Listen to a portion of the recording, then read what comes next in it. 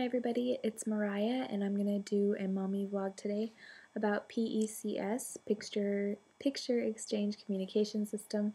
This is used a lot for kids who are autistic, and also adults who are autistic use it every once in a while. My daughter is not autistic, but she is behind in speech, and you can also use this for any child who is behind in speech or has a hard time communicating. It's a great tool, and it really does help a lot. It takes a while to get the kid to get the idea, but once they start getting the idea, then it really does help a lot. The first thing you have to do, I'm going to try and make this video fast because I've had a hard time making it the shortened version. Anyway, you take pictures of everything that your child comes in contact with.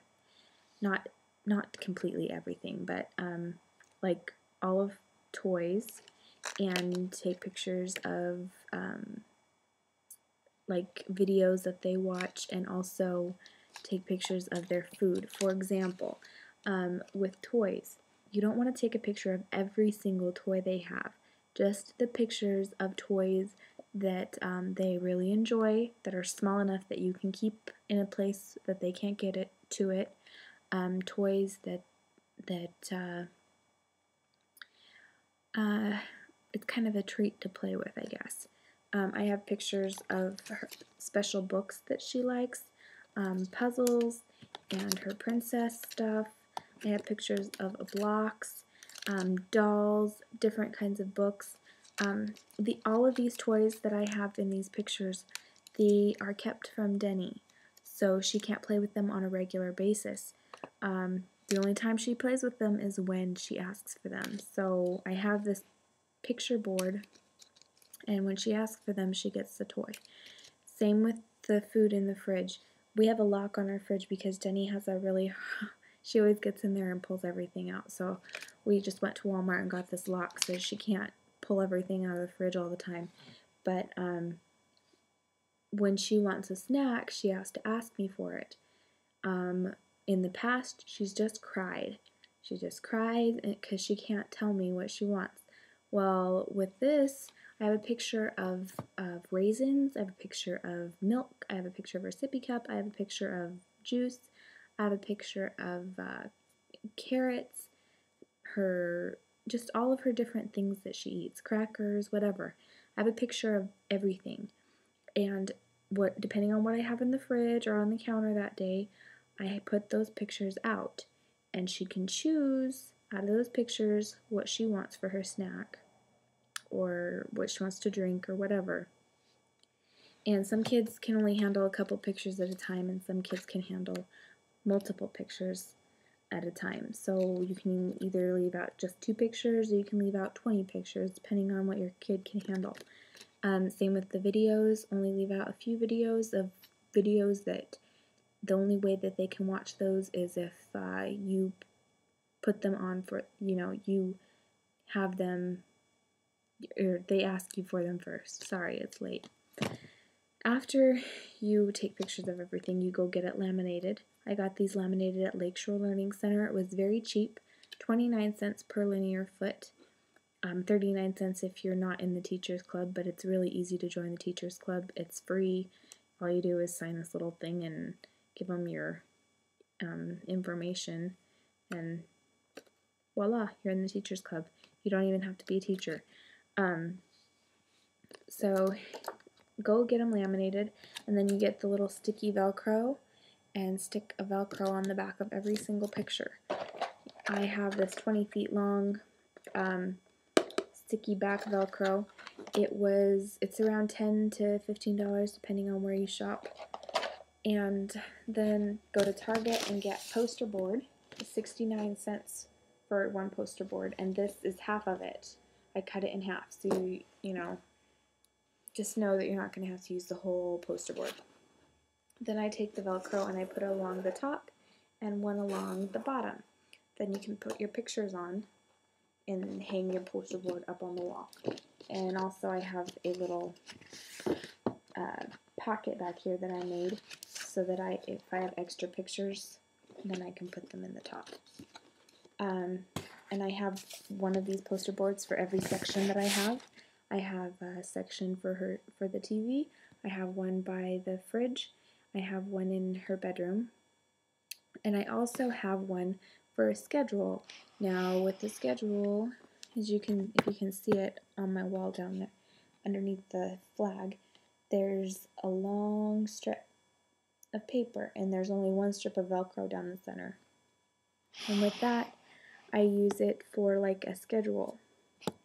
Now, with the schedule, some kids use a schedule written out like that because it's hard for them to transition. Denny has a hard time transitioning once in a while, but it's not like with every single thing she throws a huge fit to transition. It's just when she's having a lot of fun, and I think that happens with a lot of kids. But the reason I do this schedule is for the communication and the words that come from the pictures. For example, I have a picture of a bowl for breakfast, so we use that picture to symbolize breakfast, so she can have the word breakfast in her vocabulary.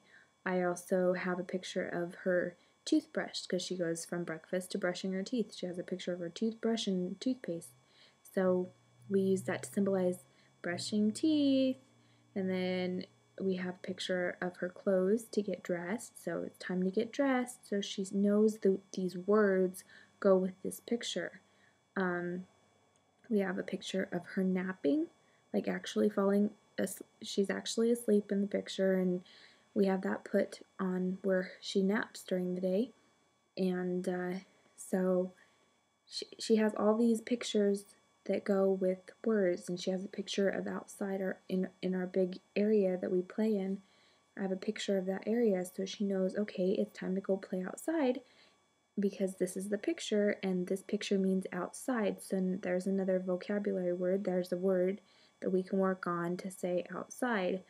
And you can also put sign language with it. That also helps.